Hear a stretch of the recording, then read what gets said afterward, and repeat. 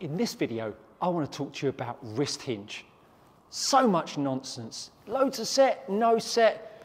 Come on, guys and girls, let's understand what wrist set does or doesn't do. Then you might be able to make an educated decision on what you should be doing with your golf swing. Right, let's crack on.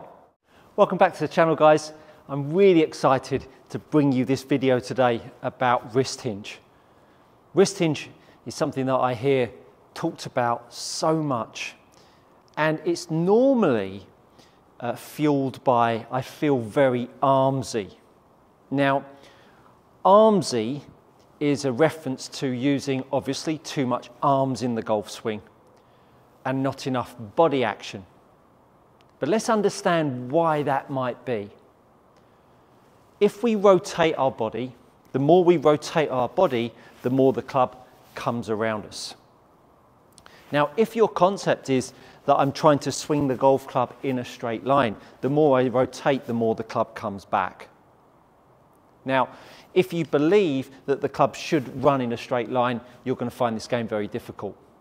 You should understand that this golf swing is very much a baseball swing that's played at this plane, tips down to the golf ball. So the club should move around us. I think that's an important ingredient for you to comprehend before we start talking about wrist set. Wrist set is simply a way of using the two levers.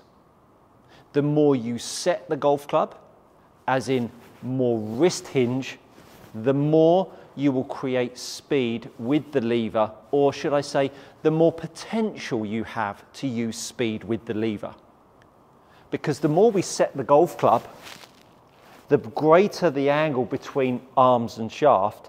Therefore, down at the golf ball, if the club swings and it's allowed to swing, the golf ball will go further, all being well, the club head is traveling faster.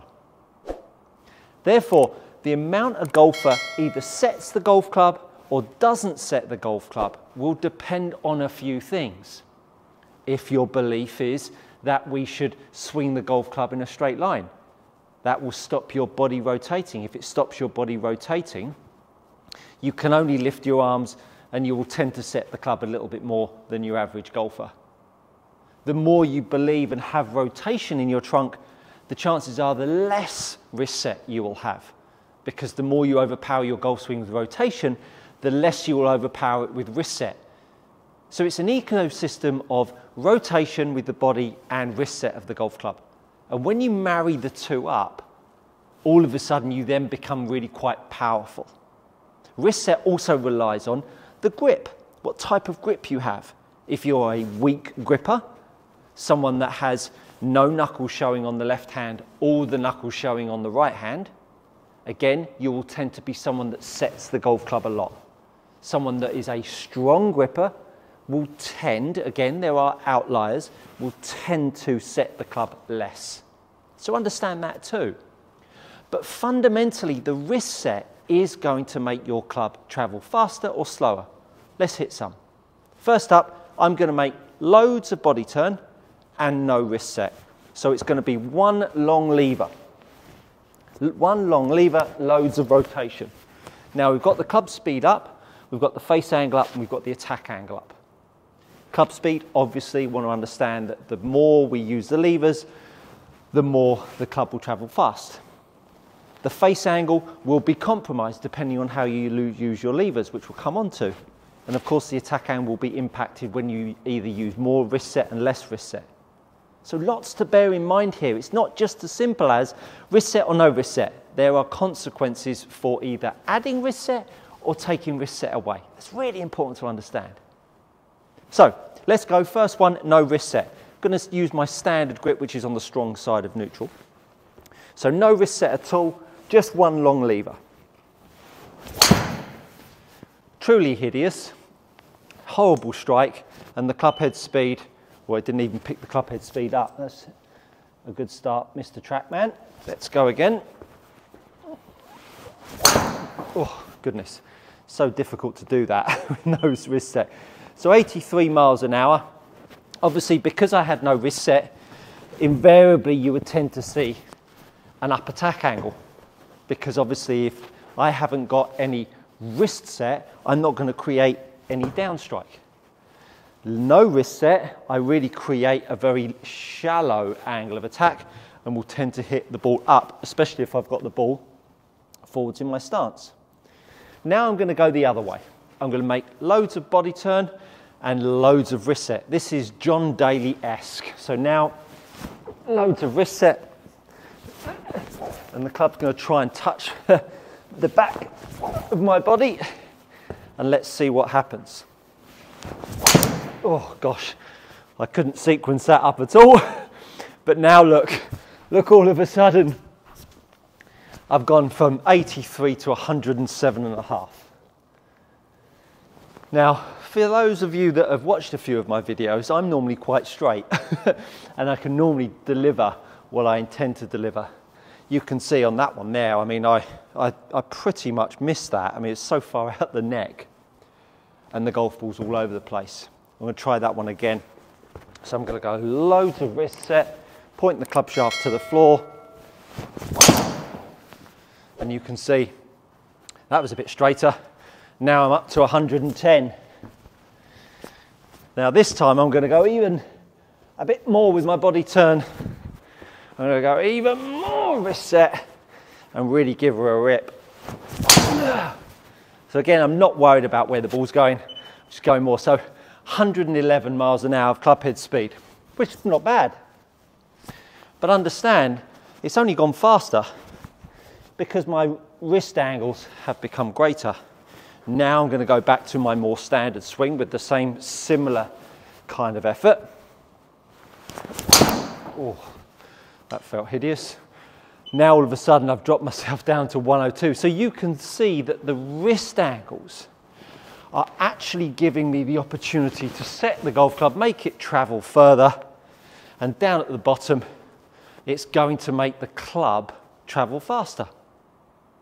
Now, the more wrist set I create in a backswing,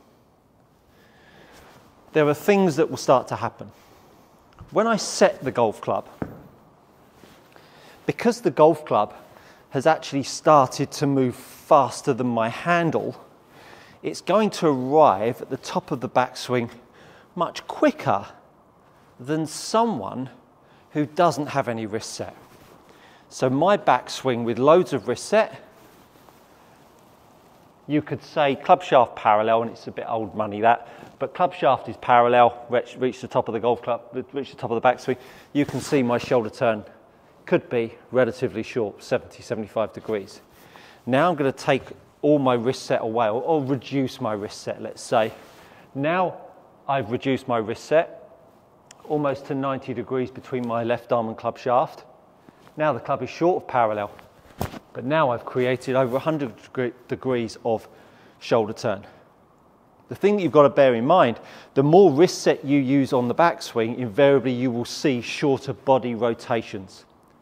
So if you're someone that believes that you don't complete your backswing or don't make a big rotation, the chances are you've probably got too much wrist set in your backswing.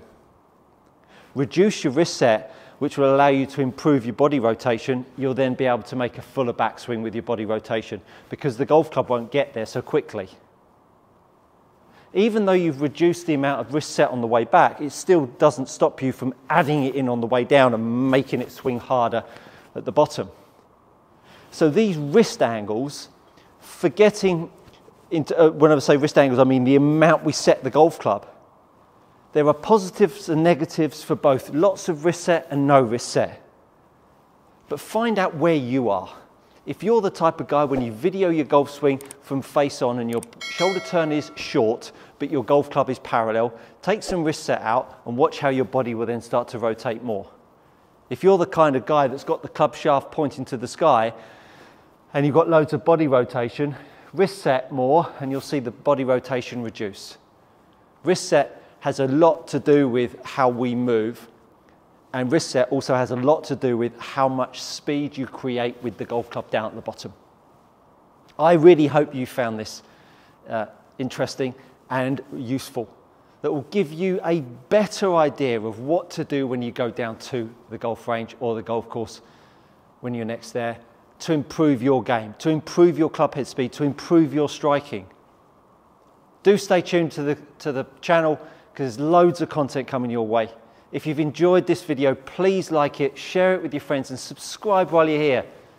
Really trying to build a great community that we can all move forwards with our golf and play better. You take care out there, stay healthy, and I look forward to seeing you on the next one.